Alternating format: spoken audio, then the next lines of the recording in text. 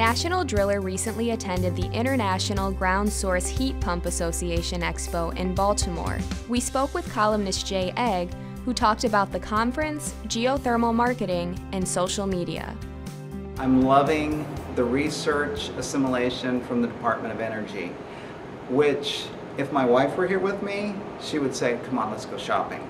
She'd be like, but I'm enjoying that the most, and that's what I'm attending mostly, is the assimilation of research that has been done so far. And I really enjoy the venue because I love Baltimore. I rarely get to come here, and it's so steeped in U.S. history.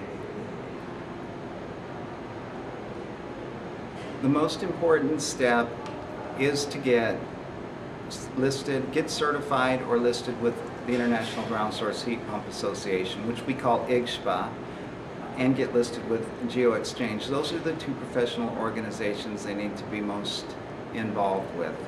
The social media and sharing of their own knowledge is very important. It's one of the things I'm going to cover tomorrow in the geothermal workshop on marketing.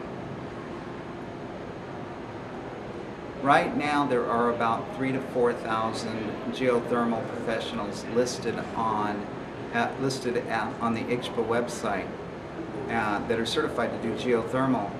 He estimated that in 5 to 6 years, there will need to be 30,000 to 40,000 in order to handle the volume of work they foresee coming.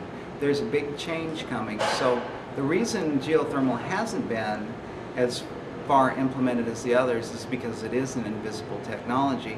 So people don't have anything to show off once it's done, but it's coming. And the DOE has told us in their sessions this morning that they're preparing to do a lot more promotion, incentives, and so forth for the geothermal HVAC industry.